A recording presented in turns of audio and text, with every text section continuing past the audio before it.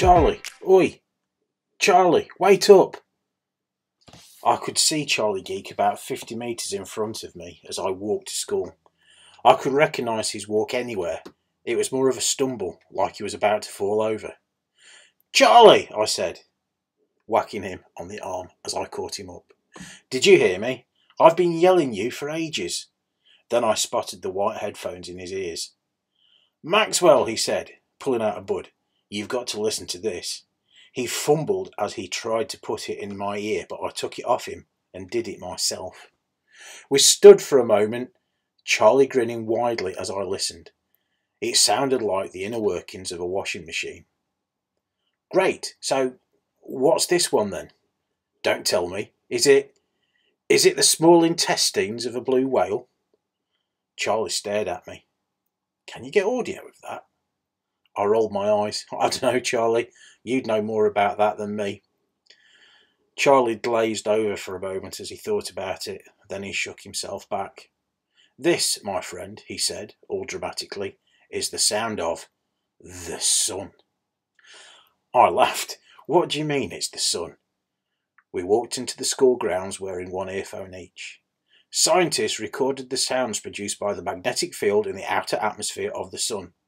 And this is the sound the sun makes. Isn't it brilliant? He beamed at me. It just sounded like some random wishy-washy noise to me. How long is it? I asked. Charlie stared down at his phone. I've made a loop of it, so it's about 2 hours. He pressed play and smiled for a second, but then he said, suddenly jolted backwards as someone slammed right into him. The headphones pinged out of our ears. Oops, sorry, didn't you see you there, Charlie Geek? Marcus Grundy walked past us, his teeth gritted in a false smile. That's all right, Marcus, no problem, said Charlie, rubbing the back of his neck as Marcus disappeared into the crowd. What did you say that for? I said. He shoved you deliberately.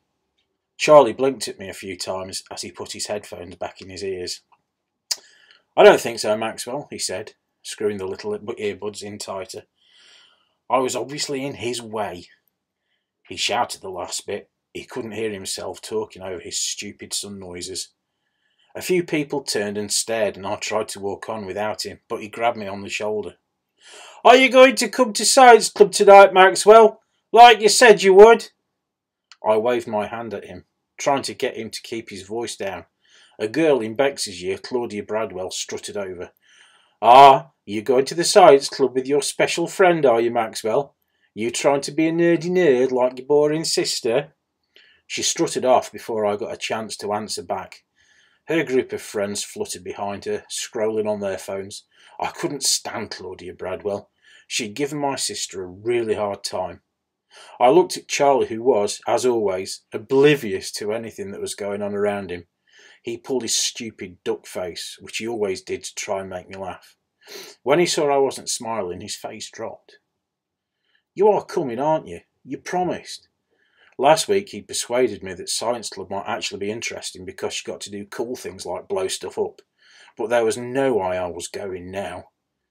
I ignored him and walked off, but I could hear him shuffling behind me to keep up. We'd been friends since we were small, but everyone knew he was a total wally. Charlie Geek isn't even his real name. His real name is Charlie Kapoor. I made up the name Charlie Geek because he's so geeky. Even some of the teachers call him that. Rather than get annoyed, he laughs like it's some kind of compliment. He's such an idiot. He couldn't even tell when people were being mean to him. Right, come on, settle down, 8A. What's the matter with you lot today? Said my form tutor, Mr. Howard, as we all sloped into class. Come on, bums on seats. Maxwell Beckett, that means you. Charlie rushed in behind me and dived into the seat that was next to me in case someone else tried to sit there. Which they wouldn't. I didn't look at him. Okay, so as you are all aware, tomorrow is the school centenary ball extravaganza. What's it? Said Mr. Howard. There was a general whoop from the class.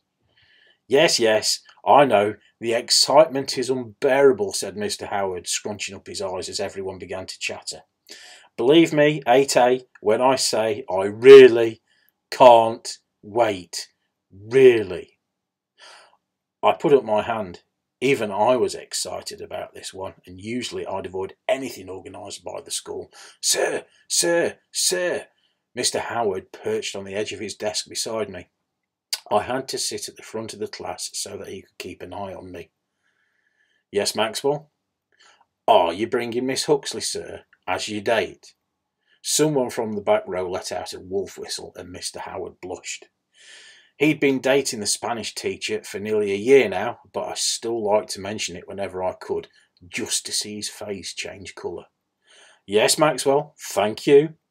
Miss Huxley will be there, as will all of the teaching staff. I smiled and leaned back in my chair. It was my doing, the whole Howard Huxley romance. If it wasn't for me, they wouldn't be together. Mr. Howard's face slowly returned to its usual shade, and I put my hand up again. Sir, sir, sir, Mr. Howard sighed. What now, Maxwell? Is it true, sir? I paused for dramatic effect.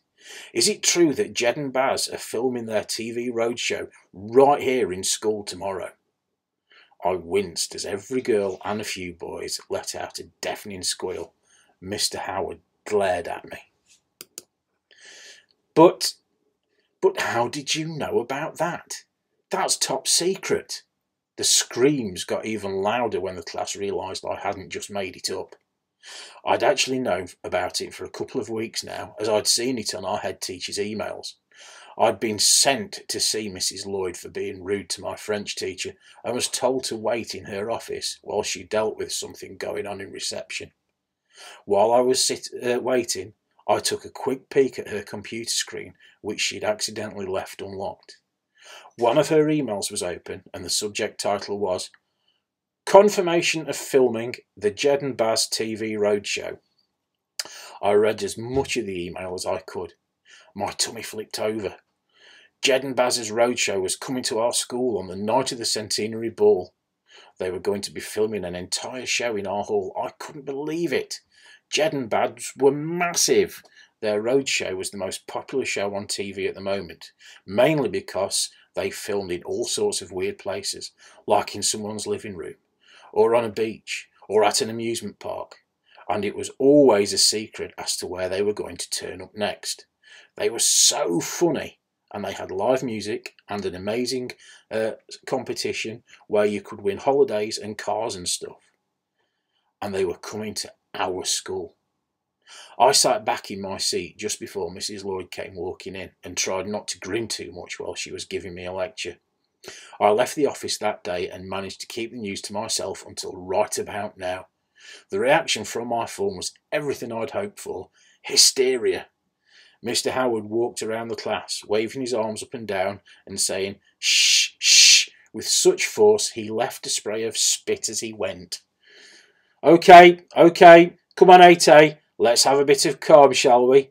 Yes, so you all knew there was something special planned for tomorrow evening, and now it seems that surprise has been totally ruined. Hasn't it, Maxwell? I shrugged. Everyone was too excited to be bothered. I don't know how you came across this information, which was, until now, highly classified, but I suggest you stop sharing things, okay? You've had 29 negative points this month already, and multiple detentions, and as I understand it, if you get one more negative, then you'll be excluded from the ball. Is that right? I heard Charlie gasp beside me as I nodded. Right, so keep your head down and stay out of trouble. Do you think you can manage that? Mr. Howard walked away without waiting for an answer. He was right. My parents had received a letter stating that if I continued to misbehave, then I would be given a 30th negative point and I wouldn't be allowed to attend the ball tomorrow night. You'd better be careful, Maxwell. You don't want to miss Jed and Baz and the chance to get on the TV, whispered Charlie. I snorted. I won't, and anyway, they won't stop me going to the ball after everything I've done for the school. The school owed me big time for a competition I'd won back in Year 7. I crossed my arms and Charlie pulled a face. He didn't look so sure.